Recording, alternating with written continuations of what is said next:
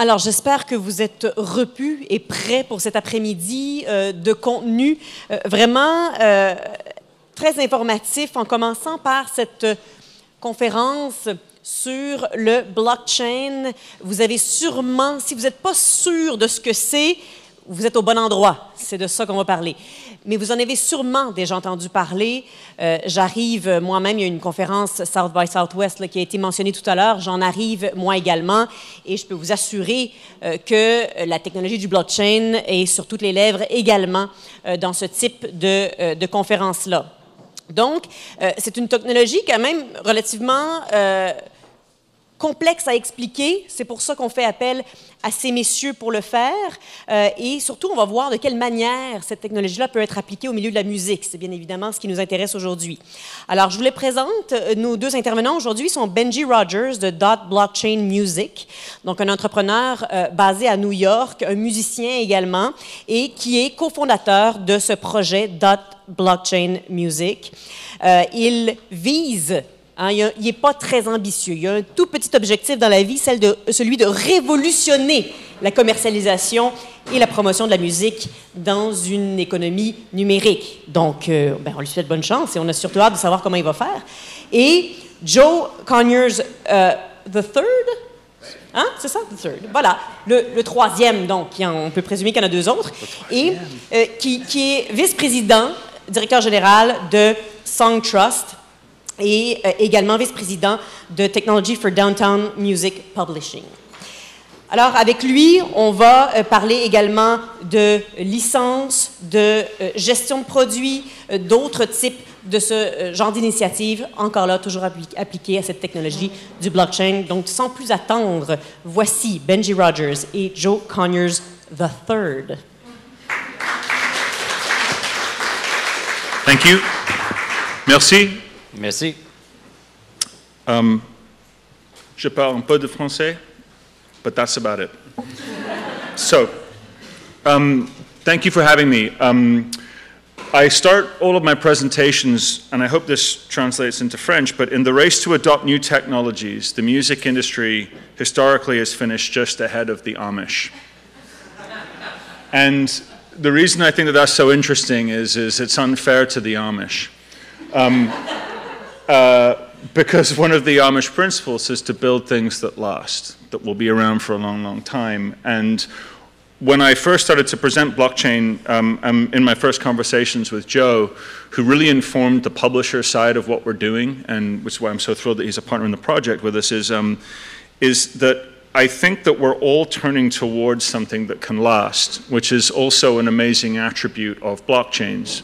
Kind of the point of a blockchain is it's supposed to be something that will be there forever. The larger it gets, the stronger it gets. So I was asked, and I've prepared by another amazing gentleman named Lee Lefevre, a small blockchain video for those, it's a real simple blockchain explainer. Then I'll discuss the Dot Blockchain project as we see it. And then we'd love to, basically Joe and I would love to answer your questions afterwards. So without further ado, this is the blockchain.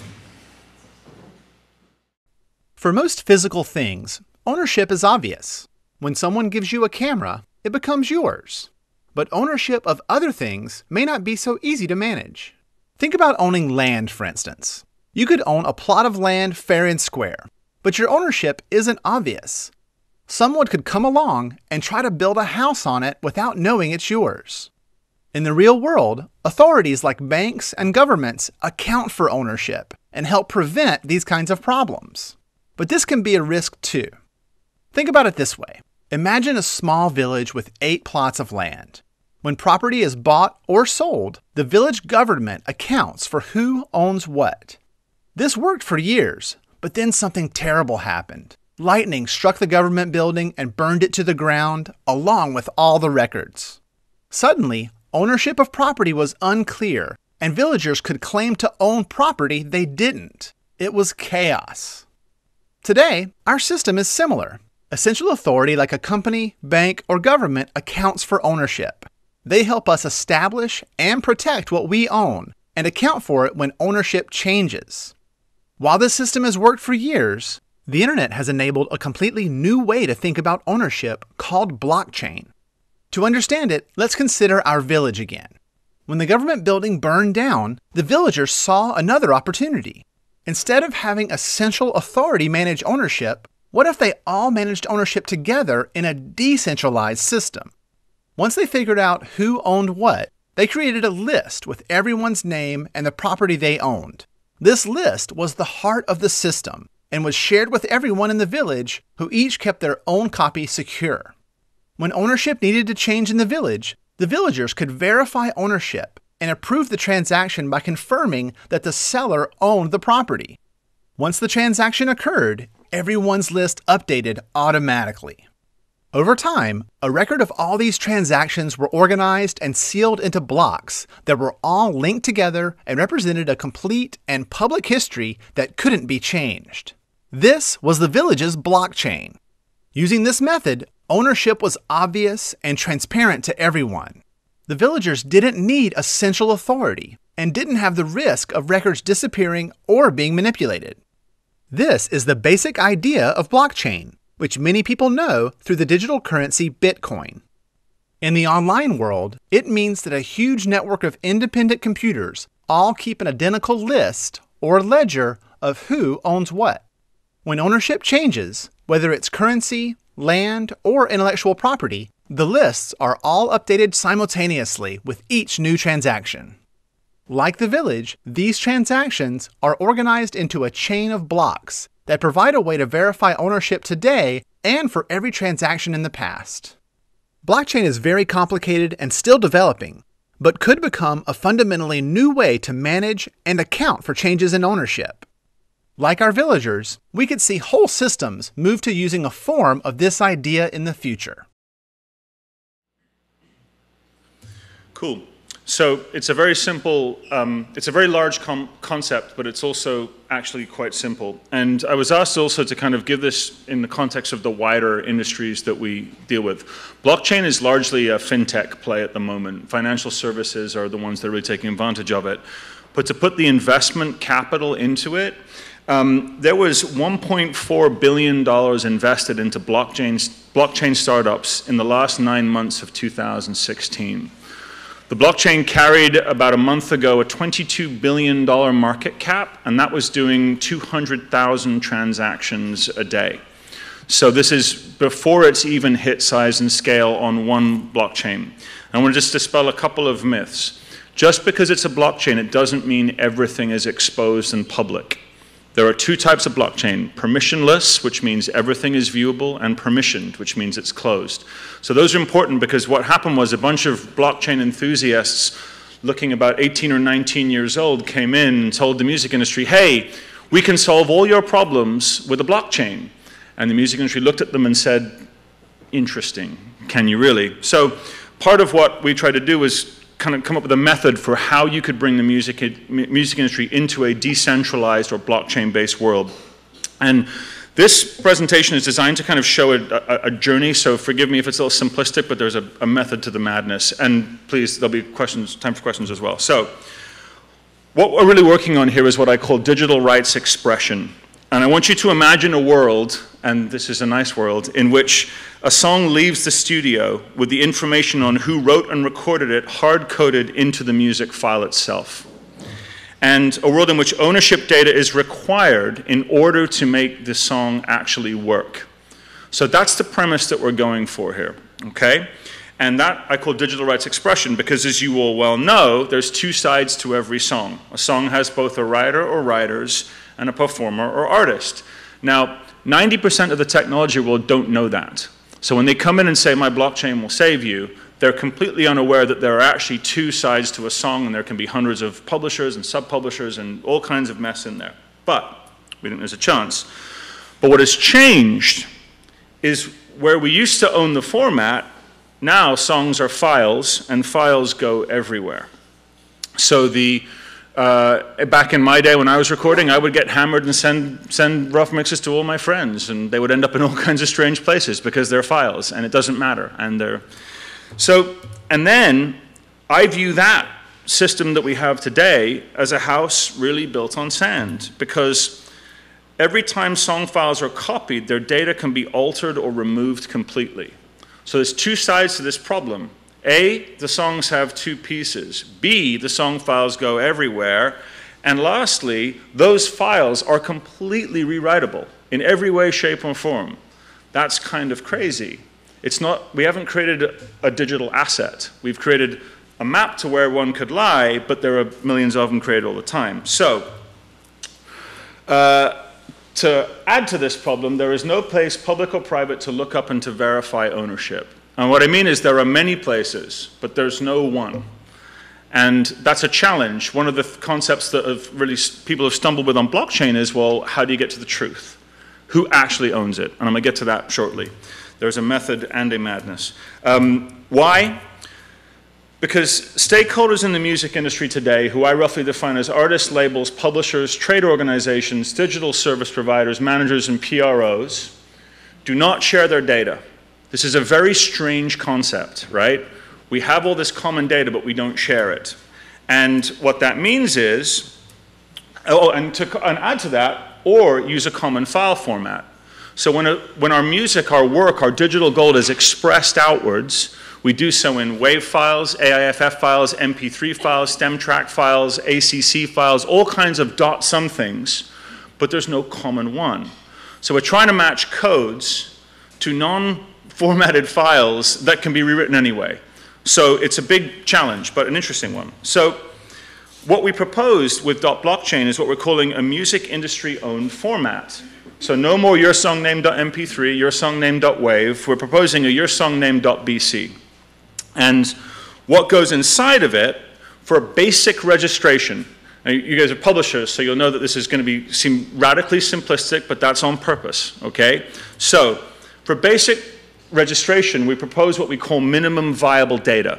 And what I mean by that is that when you're exporting a song from a workstation, if anyone who's creating a work, or you want to get one of your old songs into this new format, you would have to publish at least one writer or publisher with contact and payment information. This is to a private layer, right? The payment information is a private layer. The public side just shows this is the publisher. At least one artist performer, contact and payment information, the song name, and a copy of the song. Where is the song? Because what occurred to me, and that's just for registration. Additional layers will be needed for distribution. Because what occurred to me was if I can find out one person, one of the writers, and I can find out the performer, I can find the song name and reference what it actually sounds like, I can map that. I can map to those coordinates. If I don't know one, I can't do it. So if I'm on Spotify or Apple, it's got the song name, the artist, and the record label. Where's the other 50%? Where's the other bit that we need to have to commit commerce with that song? Let's assume for the purpose of this talk that the purpose is to commit commerce with songs, right? With what you own. So then enter the blockchain. So as we've said before, today's music industry is many centralized databases. From our research and with Joe's help, we've identified basically 180 kind of more formal, but 5,000 informal, with little to no interoperability. Now, there are definitely efforts afoot to make interoperability happen, which is great, but I feel that all interoperability efforts are going to fall short if you actually can't reference them back to the sound recordings in which they are held. So that's kind of the concept here. But if we went to a blockchain and we use a decentralized and distributed network, then each node or each party to the system is going to create identical information. So basically a shared ledger. So if ownership in the song changes, everywhere that song is, ownership changes. And that's an immensely powerful concept. And decentralization is a powerful thing. The intranet is decentralized. It's 27 supercomputers all over the world. And you can take a bunch of them down, but the others will still stand. It'll slow things down a little bit. You know, Amazon can slow things down, so there's another thing. So the new format plus the blockchain is kind of awesome because you can take your a .bc file, right, is a new type of zip container format created, owned, and maintained by the music industry. This is the key. This is a music industry standard. We need publishers, labels, PROs, trade organizations to all agree as to what this is and how it will work. We're creating a layer underneath. We're not creating the end result. We're creating the interoperability layer. And the cool part is that no .bc can be created without that minimum viable data and a copy of the song. And that's absolutely on purpose. We looked at, can we get to DDEX registration and CWR straight away? And that's possible in the future, I think, but for now, we had to find a way to get just the minimum piece in to map to everything else. And one cool thing about blockchains is when you create an entry into a blockchain, it creates a unique string of letters and numbers. It's a blockchain ID. And you can never insert the same one twice. So if you start to map these existing industry locators like ISRC, ISWC, IPI, ISNI to that unique string, every piece of the system, every piece of the changelog exists for all to see, audit, and look at. Again, the permissioned layer is the private stuff, the public layer is the public stuff. So ideally speaking, when you go to Spotify, you click a button and it will show you the label, publisher of note, writers, etc., all viewable. So speaking the same language, each .bc music bundle created writes itself and any changes made permanently to the blockchain. So you cannot delete anything from a blockchain. You can append forward but never backwards. And that enables all of the music industry to speak the same language. So in a blockchain-based world, what we would look at is all data managed, replicated, and synced. So again, our parties here all speaking the same language through interoperable plugins. So this is how everyone could speak together. And with the common format, that means that wherever you find old MP3s, old waves that have inconsistent format, you get to ask the question, why is my publishing information not in that song? Dear Platform X, why do you want old music files that do not contain my rights and information? That's what we have to get this conversation kind of swung towards. So I believe that this is kind of the map of what it will look like. And as far as interoperability, I believe that music separated from its .bc container would become unplayable on modern devices and compliant digital services. That's the goal. We won't get there straight away, but ultimately I want every publisher and every label and every songwriter and every artist to say, why do you not want my rights in the music itself? Why? I would love for them to come and answer that question as to why it, So anyway, but then we've got the problem of truth. So how do you get to truth? And Tim Berners-Lee, many years ago, suggested what he called the semantic web, which is basically people will make claims about stuff on the internet. But how do you do it? So I believe that you have to follow basically the model of Facebook, which is approve, ignore, and deny. In .bc world, we call this tagging. What I mean by that is, this is a picture that I took of us winning a competition in London last year. And so you can see I entered some metadata on the photograph. I created an asset, put some metadata into it, and I basically decided to tag Bill Wilson, who's one of our co-founders, and Ken Umezaki. And what that did was it altered my asset from that with richer metadata. So Facebook, in this case, has a changelog seeing the differences. But what that also means is when Bill and Alan and Ken approve the tag, that equals the truth. If they were to ignore the tag, that equals the truth. And if they wanted to dispute the tag, that's how we would get to the newest version of the truth. So as far as the creation process and how it relates to music, it would be very similar to that. So you would say, what type of new entry? Existing composition and recording or a new composition and recording? And then you would go to tagging. So in a similar way, we took Suede, for example. And as you can see on the left, you've got what we call verifying organizations. And what those verifying organizations are basically places that you would start to tag your work. Now this will be done with bulk actions and a whole bunch of other stuff. So this is, I'm showing you the raw, what one person would do if they were doing this right now. But essentially, you'd look up Downtown Music Publishing, which is Joe. You'd look up Columbia Records, which is not Joe, thank goodness. Sorry. I hope we're not recording. I love you, Columbia. And what you end up with is building to the truth. So if that was the previous one, so you can see all the people involved in the track and work itself, then it becomes verifying organization of the label, the publisher, the PRO, a contact for licensing. So in case I want to commit commerce with this, who do I contact to do so? You would have Spotify, because in this architecture, you can tag your work in Spotify. You can transmit the information to them so they can sit there and say, the publishers and verifying organizations all add up to this trust score, that equals something we can work with. And you've got Twitter and you've got Facebook. The reason for those is you have to prove who you are and then your relationship to the works. So we've got a method for doing that using this verifying organization structure. And then if you want to look at a works view, so let's say, for example, that you're SOCAN, who are one of the partners in the project as well, you would basically have a viability threshold in each work. So you'd sit there and say, this one, animal nitrate, has a 100% representation. It's got label, it's got PRO, it's got other verifications. And so therefore, when you pop in, you basically get to look at that same view. This is about mapping. We call it basically the graph of claims, where you're making claims about a work that are verified by organizations such as SOCAN, ASCAP, PRS, etc., and then labels and publishers all the way down to the songwriters themselves. So it's a big process, but we think that it's eminently doable. And the largest example of this, of course, would be Facebook, which has 1.65 billion people on it. So it's a self-healing system. Bless you. That's okay. Basically, user and song level authority. This enables an artist or publisher or label or PRO or songwriter to express their rights digitally into something with permanence, right?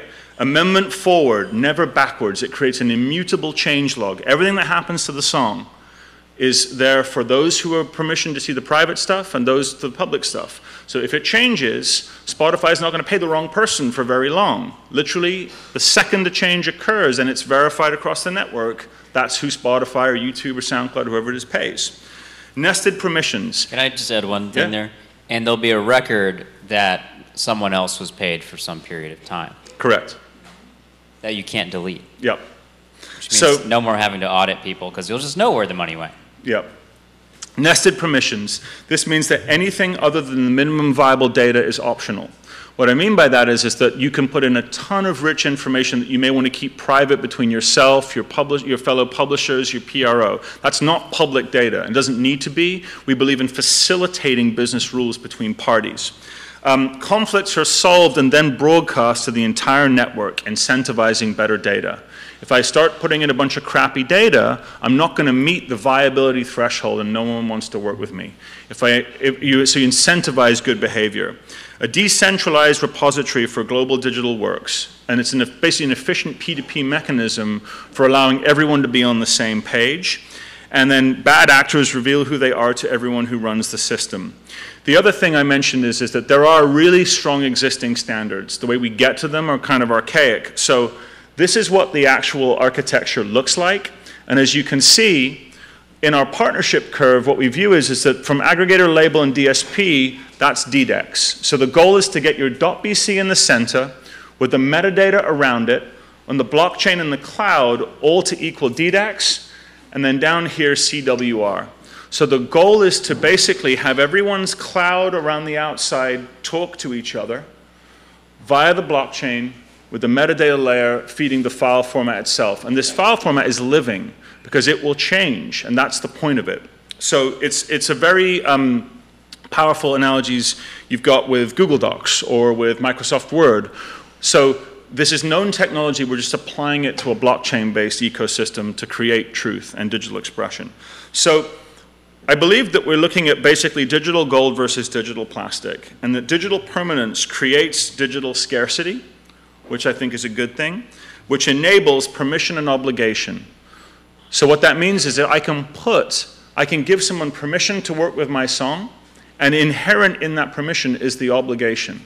So I can say, this is my work, this is how I want it to be treated, I give you permission to use it at these rules, and there is an obligation to that. And I believe that the publishers should have equal say in the recording as the labels, and that's meaningful. But we have to get it into the same box or else we can't do it. And that basically for every song. So what we've created essentially is a fairly tradable music format, because the first .bc file created has built and now adds to a global decentralized database of music rights every time a song is created. So then, how hard is this and how do we do it? So who does this hurt, first of all? It hurts those who profit from a lack of transparency, piracy, or the slowing down of payments to rights holders. So there we go. So why would they do it? Because for the first time in history, there is more money to be made over the table than there is under it. We are leaving billions and billions and billions of dollars on the table every year because people want to commit commerce with the works that we create and own, and they can't do it. It's just simply too difficult to do. So it's easier to break the law. But what's happening is if you're holding on to $10 here, you're losing 1,000 above. And I think that that's really what the opportunity is. There's a way for everyone to get involved. These are our first partners. So we've got sponsored development partners in CD Baby, Fuga, MediaNet, SOCAN, and Songtrust. We have a partnership queue of 126 companies, about 26 of them also wanting to kind of get in here. We're doing phase 2 of the technology. We're an open source public benefit corporation, which is tough to raise money for, I'll tell you that. But the point being that this is something that the music industry has to adopt and facilitate. This is not for one venture-backed company, which we're not, to come in and say, use our blockchain, use our this. And yeah, so I think we should take questions and dig into Joe's brain because he's way smarter than me. So .blockchainmusic.com, and then if you want to look at GitHub, we've got version 1 of the software, which is truly rudimentary, ready to go. Thank you.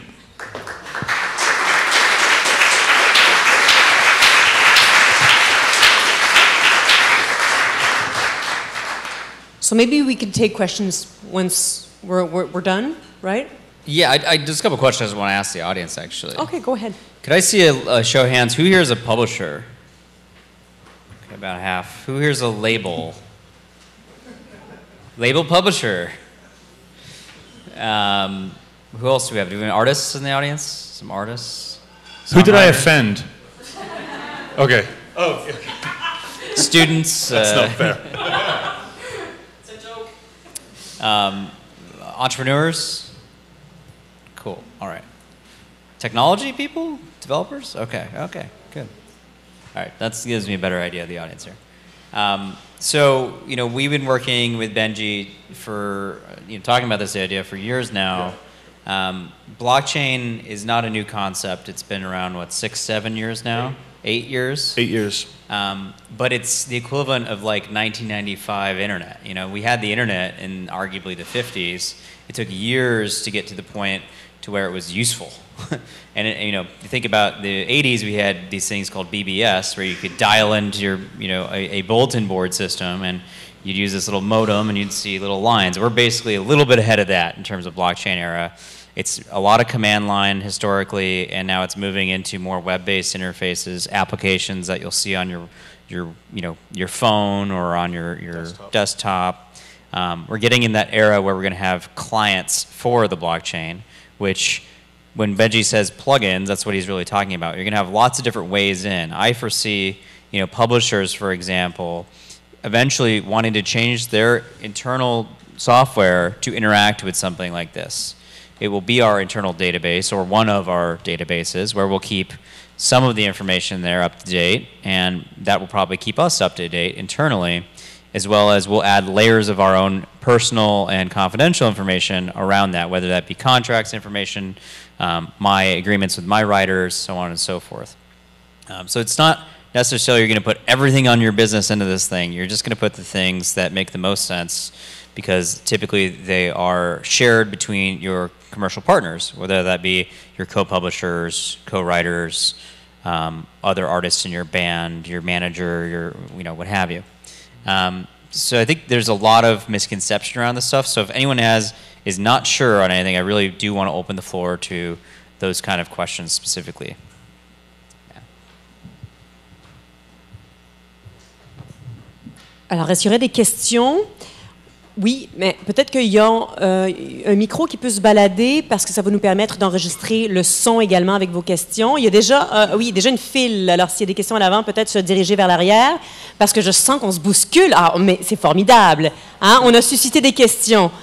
Je pense qu'avant de passer aux questions, on peut remercier ces deux messieurs d'ouvrir une toute nouvelle fenêtre dans notre esprit. Thank you so much for that presentation. That was very, very interesting. I think we saw little bits of the future today. I hope so.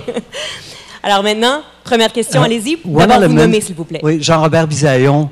Hi. One element you didn't touch, I think is very important within the blockchain concept, is the notion of smart contracts. Yep. Could you speak about this a little bit, please? Sure. So there's a reason I didn't speak about two things in that presentation. The first is smart contracts, and the second is payments.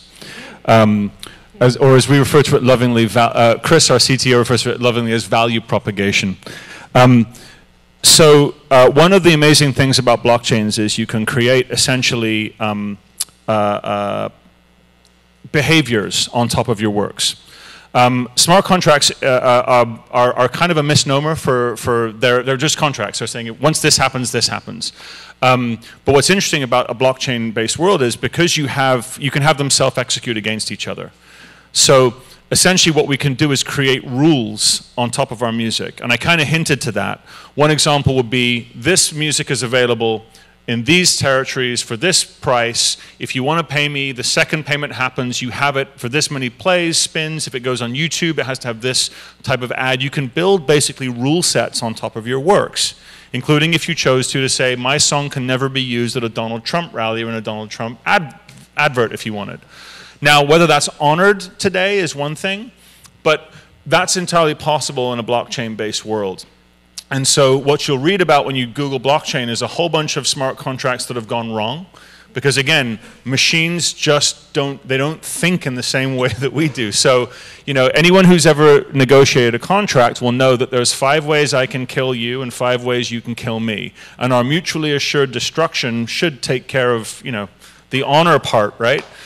Computers may not understand that. So part of what we get to is, and to simplify it in the way I see it, if you own a catalog or a bunch of songs, you will be able to create rules around them that machines will read. And if machines can read them, they can commit commerce with you directly. The second reason we didn't hit payments, and I'll tell you why, is because currently a bunch of the blockchain companies out there, and there are many, Ethereum is one big one, Bitcoin blockchain is one big one, IBM, big media chain, a bunch of others, Intel's got one called Sawtooth Lake. They all have cool names, Fabric, Sawtooth Lake, that kind of thing. I haven't seen a blockchain that can handle the size and scale of anything like the payments that the music industry has to process. And this was a big mistake, I believe, that a lot of the early blockchain companies made, is they come in and said, we can do all your transactions for you, and we can pay micropayments in real time. Now, the theory is true, if you could get to that transaction volume. But again, the Bitcoin blockchain, the largest implementation of a blockchain anywhere on Earth, is 200,000 transactions a day. Roughly, and it gets jammed up at 6 transactions per second. So if the PRS was tracking 3 trillion streams last year, how do you do it?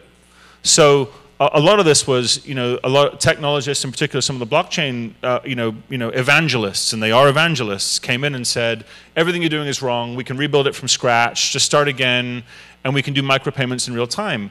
And what I've spent a lot of this last year explaining to a lot of these tech companies is, the people in this industry are not stupid, right? So they know when you're selling bullshit. They know that. And don't do it, because you're harming the larger cause, which is that blockchains will be a safer way to commit commerce. So our methodology here has been, number one, let's solve registration. Let's get the publishing and performance information into the same unit. Let's create a truly tradable smart asset. Because at the moment, we don't have that. I have to go to 5 different places to figure out who owns something. And even then, it's still unsure. So I think that the way we approach this is you've got, first of all, registration. Then once we've got these digitally tradable assets, we can create rules, smart contracts on top of them, and then we can propagate value on top of them there. So we've gone that method because our thinking is the existing ways of paying in the music industry are fine and work. Could they be better? Absolutely. Everything could be better. It still takes me 3 days to transfer something to my bank. I have no concept of why that's true. It's a crime, but there it is.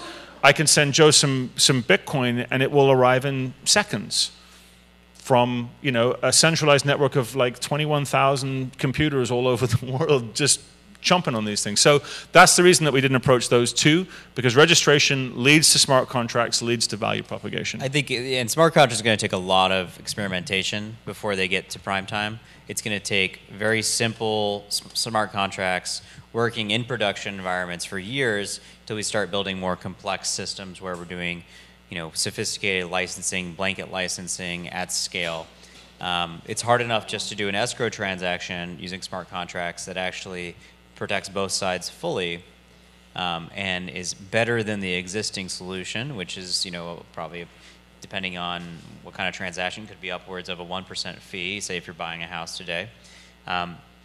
Reducing those fees and finding where there's incentive to create these smart contracts that actually help our businesses is where there will be interesting commerce. But I think that's a bit far off. The registration is our existing massive, massive conundrum of our space, and so much waste is there long before the smart contracts layer.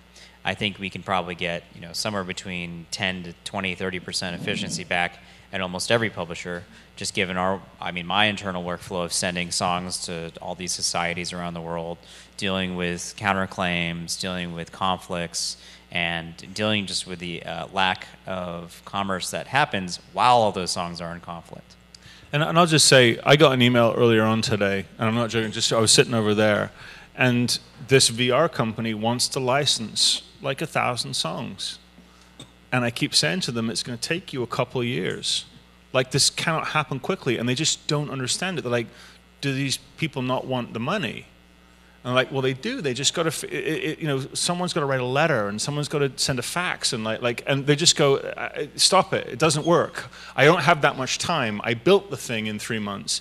And here's another thing I'll say. And I say, you know, I do that quote about the music industry and technology, but my stepfather was a publisher, and I've been a songwriter myself, and I've performed myself, and I've done every inch of this industry. I've been a manager, a label, all of them. And I can tell you which one I regret the most. But when I look at... we want to know. Yes, another time. I was at South by Southwest, and I was judging the hackathon. And MediaNet and SoCan, MediaNet was part of the hackathon. And I watched a 22-year-old girl build an instrument onto a plastic cube that you could play via a phone in augmented reality in 24 hours, right? And so if you were to say to her, if she, let's say that instead of being an instrument, it was a jukebox. So she's like, so all I need now is like, you know, 40 million songs, and I can create this really cool augmented reality jukebox. And you say, that sounds great. So raise $5 million, give $2.5 million of it to the major labels, figure out your publishing liability, and in a couple of years, you could maybe bring this thing to market. And she's like, but I built it in 24 hours. It's ready to go. So the speed at which technology works simply is going to, we're just going to butt up against it. And I've seen companies whose seed rounds were $16, $20 million going into the VR, augmented reality space, all of which will be music starving. I mean, you know, VR doesn't work without music. And all they want to do is pay writers. And all they want to do is pay labels. But the structure for them to do that is utterly flawed. So what happens is they end up hiring people to come in and actually make it for them and just pay them. Just say, I will pay you to own it completely, or they just get something. And that get something is what we need to worry about. I believe we have approximately, and I'm bullish on this, I believe we have approximately a year in which this just won't work anymore for a majority of these companies. And if you think that $4 or $5 billion is going into this technology now, the investments, I mean, look at Facebook, look at Google, look at Amazon. These are not companies who are going to sit there and wait for this. They will punch ahead as fast as they can. So my thinking has always been, what if we can take control of the asset that we offer them? And what if we control how that asset works as an industry? Then we can say to them, these are the rules. And on the licensing side, I mean, AI music has come incredibly far in the last 6 months. I mean, it's scary how good it's gotten. You can do multiple genres, different tempos. These companies would love to use our great music that is unique, but if they have 80% good enough, they get a B-, that might be good enough for a lot of these folks, and they can get away with it for a long time without having to come to us. And to put that into context, a study was recently published that 38% of US jobs will disappear to robotics and automation in the next 15 years. And to Joe's point, I've met 3 or 4 AI companies, and their sole thing is, we will solve all that for you because we're going to have a machine that creates all the music you need, and it's free. Once you just pay a license fee to do it. And remember, you know, every technology comes along that looks like magic. You know, it's extraordinary to where you can literally push a button, say, I want this, this, this, this, and this, and music starts playing. it will get that good. So we mustn't be under any illusion that like this is happening rapidly. It's not going to happen slowly. There's not going to be a kind of like, oh, look, I think we have a year. I don't know that we have it. I think we got to do all we can. And I'm positive about that, not negative. Merci pour, thank you for those long answers. It's very thorough. Thank you. La prochaine question, s'il vous plaît. Bonjour, Jean-François Denis. Hello. Asking a basic question. You're talking about assets. And your basic requirements are songwriter, lyricist, composer, and performer with a recorded version of that. Yep. What about music that does exist but is not recorded? Symphonies. Yeah. A symphony that was created this week, Yep. Another Brick in the Wall. It's an opera based on the Pink Floyd album. Yep. That's not recorded, but it does exist. Yep. It really does exist. The method, so there's two answers to that in my head. The first one is what we want to do is partner with the digital streaming providers, and the great part is MediaNet has a massive database of the works, as does our other partners. So if you were to need to map a composition to something that has a recording out there, but you may not have one, you can map it to existing recordings of it. And again, the more entanglements it has, the better it would be to reference that specific work. But the other side of that is again, we're going to get a lot of stuff wrong early on. But if the path to getting to the correct thing is listed and transparent and everyone can see it, I think we'll be okay. On that written side, the one you're talking about there, it's definitely a trickier method, and I don't have a specific answer for how I would do that in the technology stack that we have. But what I would say is that there would be a plugin that could be built that would allow for that type of thing to happen. And what I think it would be is you'd create your identity as a composer, and you would create your identity in terms of other works, and you'd map to that, and you would create basically empty submissions, if you were. Well, like a kind of a holding pattern, so that recording, when it's done, would basically you'd be able to add to the changelog to it. Yeah, I think you could just upload a blank MP3 in that Yep. instance. I mean, if there's no effective recording, then you just put something, a 0-byte file, and say it's coming soon. I think we could find a better way to do that, but yeah, no, I think you're right. Yeah, but the other way is the reason that works, it sounds crazy, but the reason that works is you only really need to worry about it reaching a service once it is in that recorded form. So ideally speaking, you can still use your existing methodology for safeguarding it and for holding it, but the .bc file is something that you're meant to commit commerce with. So I don't know that there's much of a market for people buying unrecorded works online. If there are, I'm we're open to fixing that problem too, or someone else should do it. Again, we're not building all of the plugins. We're building the layer that allows the plugins to talk. So think of that as a business that you could build on top. Using this for other just composition metadata tracking is totally possible. It's just that's not, I think, the application, the first application you have in mind. There's thousands of applications I think can be used based on this data. It may not be the most straightforward, way to do it. Yeah. But and the reason too for a recording of it is we want to map it to what it actually sounds like. And I break it down to its simplest form. If I think of the Library of Congress in America, or like Smithsonian Folkways, and they've got an old Muddy Waters recording, how do I know what that is? Because it says on the label Muddy Waters, and it's got some information on it. But if you lose that label, how do you know what it actually sounds like? How do you connect the dots? So my reason for wanting the recording is the recordings are where things go wrong. 9 times out of 10. And so if you've composed something on paper and it gets used over here, you can map to it. That's the point. You can basically say, there it is in Spotify, there it is in YouTube, there it is in SoundCloud, there it is there. And by your own authority within the system, you will map back to whatever it is that you create. And again, this is also the minimum viable data set. So you could add sheet music to it later. You could add, the arrangements that you like for this song. You could add all sorts of additional metadata. Yep. Lyric content, etc. Thank you. Prochaine question? Yes, hello, my name is Guillaume. I'm sorry to bring that question, but what about the quantum computers? According to the fact that... Quantum? Quantum, sorry. according to the fact that something that usually takes like 10,000 years to calculate, this will be resolved into a second. Yeah. Well, I bring this idea that it can be a threat for the blockchain to be like decalculate. So that would mean that would be able to go back into the blockchain and change all the ledger, or maybe at least 51% of the ledgers, and this would be a huge problem. What are your thoughts about that?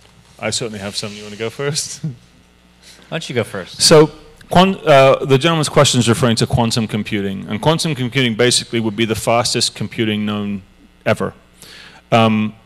Our music blockchain is the least of my concerns. It's the Transportation Safety Authority, it's the airlines, it's the banks that really need to worry about this, because quantum computing utterly changes the game for every type of security. If you think that Amazon, which provides the web services for a bunch of websites, had a slow day, and a whole bunch of websites just did not work. So all of a sudden, none of our images loaded on our homepage because Amazon has a bad day. Quantum computing is the threat is there, and I fully appreciate that we'll get there. But I think that the music side would be the last thing that they would be going for. It's the fintech side would be there. That said, there's no reason that you couldn't propose to the existing players of the music ecosystem, we've got a quantum computing blockchain solution available. The purpose of this is we're blockchain agnostic. It could be a series of blockchains, or it could be the technology can shift. The information within the bundles is what we need to get, because that way, it could be a specific, like, Intel provides one layer of the blockchain and IBM proposes the other. This is just a technological solution that involves a novel way of getting the works and the format anchored down. But I think that honestly, quantum computing will crack anything. But that said, the first applications will be built that will stop that. So, I often look at it this way. If a performing rights organization is going into the cloud to use cloud computing like Amazon Web Services or Google or IBM, that's like the first moon landing, right? And then if we're talking about getting all songs into smart contracts with real-time payments, that's the second Mars mission with humans landing there, right? If we want to talk about quantum computing, I think we're talking about mass colonization on Mars. So there's a way to go here. I know that IBM released a bunch of stuff around the quantum computing stack, but even they've said it's not really true quantum computing yet. So I think we just have to see. But like I said, the music blockchain would not be the one I'd be worrying about if we get serious quantum computing. It would be the trillion-dollar payments and settlement systems that we got to worry about first. And the fact that we probably will be curing cancer pretty quickly, and fixing the human genome so we live a lot longer, and all the other good things that will come from that. Not a big problem in my mind. I'd worry about hacking all the driverless trucks and cars, so that they, what I mean. I think that's what we're doing to look at. Thank you. I love that analogy with Mars. I think I'm gonna tweet that later. Oui, il y a une autre question? You're gonna get me in trouble. I have a question when it concerns like sample-based music, like sample-based music. Could you start again? I couldn't hear you. Like like a band like Justice or Daft Punk, they use like pieces of a lot of different songs and they create their own songs. Yep. So if I understand what your system, for example, if we started as a DJ, like cutting pieces of a lot of songs, we import them in Logic or Ableton or like any kind of DAW, and then we export it. Then in this file, we're gonna have like the information of the origin of every single sound. You could even go down to the stems of each individual song if you really wanted to get fancy. Wow. It's really, again, the way he's describing is the minimum viable. You could also embed inside of embeds inside of embeds. I mean, there are certainly songs that we have that have samples of samples of samples. I have a song called This Is Why I'm Hot by an artist named Mims. It has 14 publishers just in America. It's like 200 something worldwide. It will never be used or licensed. Ever. Can I use it in my VR game? Definitely. Just call these 250 people. Just try to get the French sub-publisher on the phone and ask them about that song that they forgot about. They have 3.24% of. Yeah.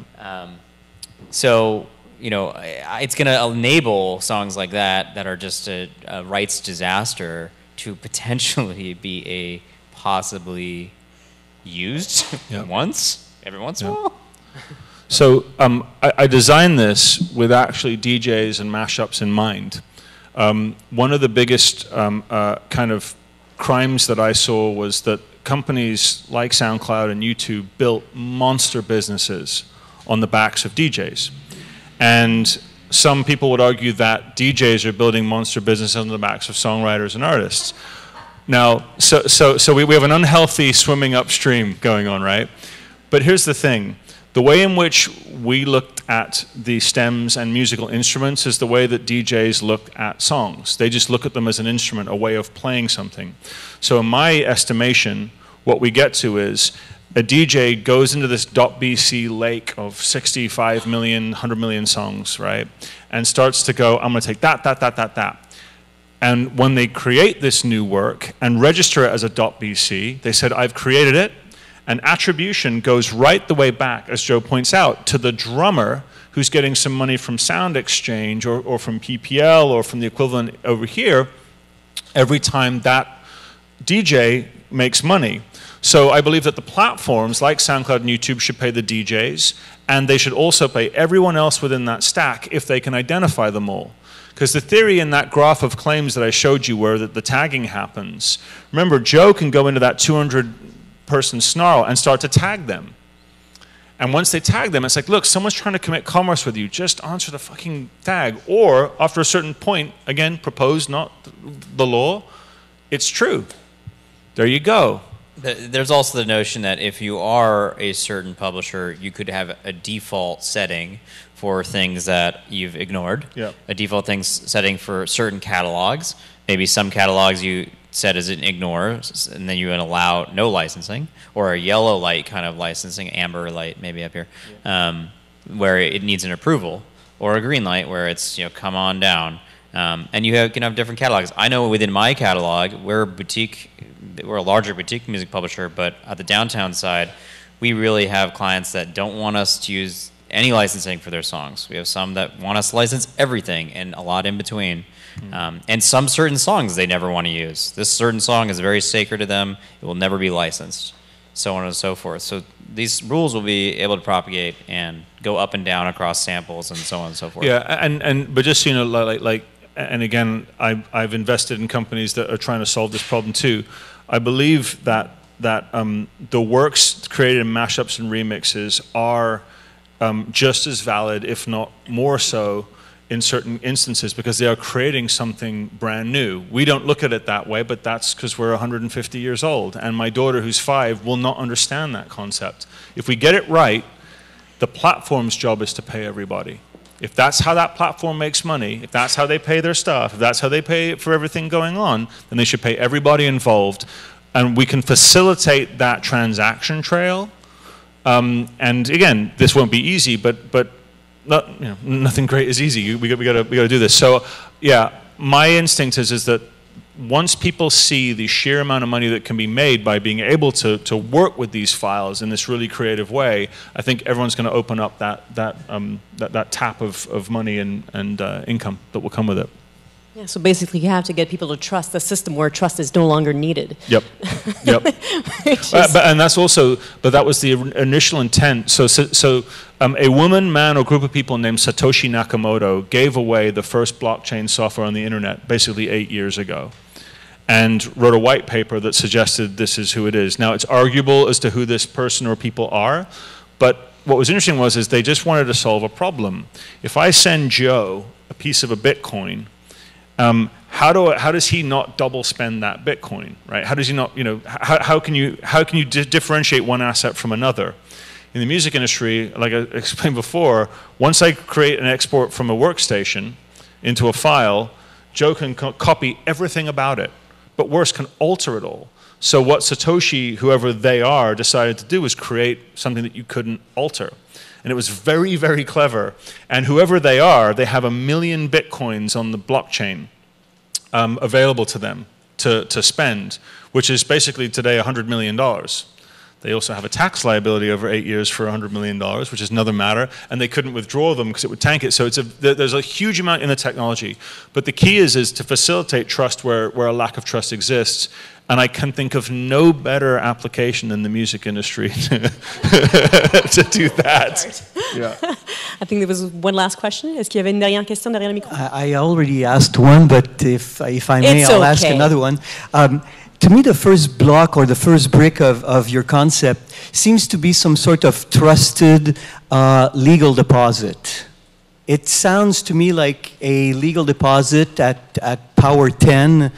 I was wondering, to some extent, if you had any discussions with the Copyright Office or with the Library of Congress. How much do these guys could be interested in supporting and participating in this project? The Library of Congress is very aware of what blockchain is. Most of the government at, I'd say mid to high level does understand what this technology means for their work. The current setup within the Library of Congress is quite precarious from an IT perspective, and I say that derogatorily. It is a challenge. It was a noted challenge by the former Registrar of Copyrights and the former LOC kind of didn't really care. There is a kind of schism between the internal LOC and why is the Copyright Office in the LOC. So from a technological perspective, them adopting new technologies is a very, very painful and slow process, as we've seen in America with the current notice of intent issues, although they have made great leaps and bounds in recent months. In general, I think they are optimistic, but hesitant to adopt any certain standard, and really want the community to figure that out before they go headlong. Although they may, who knows, if the administration decides this is a priority, they may invest in it. We've seen some interesting things on that front technologically. I just don't know if this is the biggest issue they have on their plate when you have a pretty archaic set of other technological institutions within the American government. So, and I'll speak from the, if you look at the concentric ring architecture, each ring is a cloud, so each plugin is a cloud bridge, essentially. So you're basically going to say, my data warehouse here is going to speak into the system. And my goal, and what I would love to see happen, is that every copyright office all over the world runs a node of this system. And so once the song reaches a certain threshold of information, you can say, I want to copyright it. And it will copyright it, boom, one click. And I know how hard that is to get to. Maybe you and I go to Mar-a-Lago and we'll have a chat with the orange man himself and see what we can do. But but because I was speaking actually with an amazing French lawyer friend of mine yesterday, and she was saying that in America, the definition is to fix in a tangible form. And in France, for example, it is to, I think when it's realized, when the work is realized is the definition. And what occurred to me was, what is a tangible form today? What does that actually mean? If you were, and the answer is not the WAV file, which has information that can be taken out of it in any which way, shape, and form. What if tangible form is, this work has been created, 4 people of authority in the song have created persistent information about it, and any changes will always go back. And it's confirmed across 2,700 nodes of the blockchain. That's tangible, because you can't remove it. So what you're doing is even if the end result changes, it's more tangible because you've got the audit trail.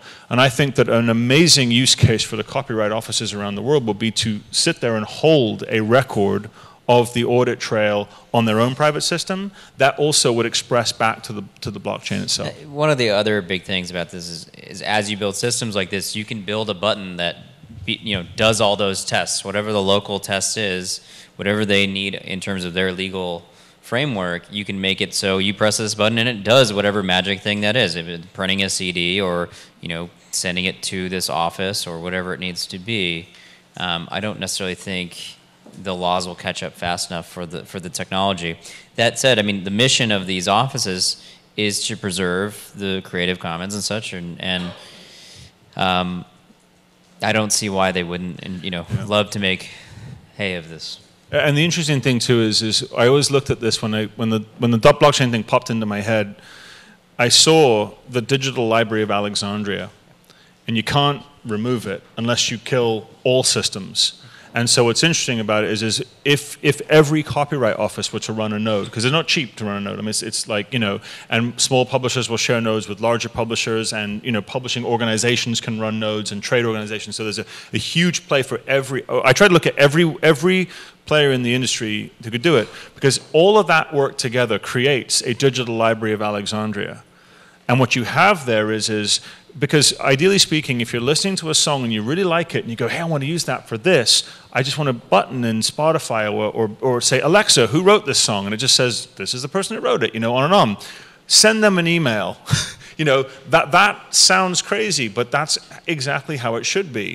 If I go to a library, it shows me that there's a map. I can go and say, I'm looking for this book. Do you have it? No, but I can call this other library that does. That happening at speed and scale is where we'll get to. And I think it will be faster than we think. But to me, again, I just think of it, today we cannot, I would argue this, and I've argued it with lawyers and I've lost, but that's another matter, but I would argue that we do not have the facility to fix any of our works in a tangible form. Because it's only in relation to how you listen to that. The record sitting in the Library of Congress with Muddy Waters' name on it is only as good as that piece of paper on top. Because if I remove that piece of paper and I put that work out there, how would you ever identify it? Audio fingerprinting. Which one's the correct one? Who wrote the song? I don't know. It's endless. But if you create a true digital first version with a unique ID created by the blockchain, every single amendment from that moment on is its power.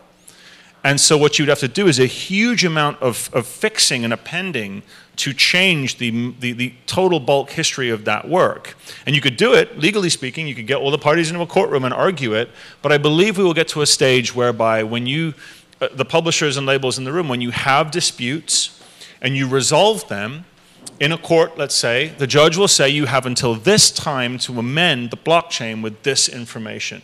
And you guys, and the workflow will facilitate resolve dispute, 75-25, whatever it is, 75-25, 75-25, all three agree, boom, there it is. So that workflow will need to be built. But what better time to start with a day zero than with a blockchain, whereby it's not going to be like, hey, Amazon's down, so we can't access anything today. It just won't work that way. So, you know. It's internet reliant, there is that, but you know, I feel good about the internet.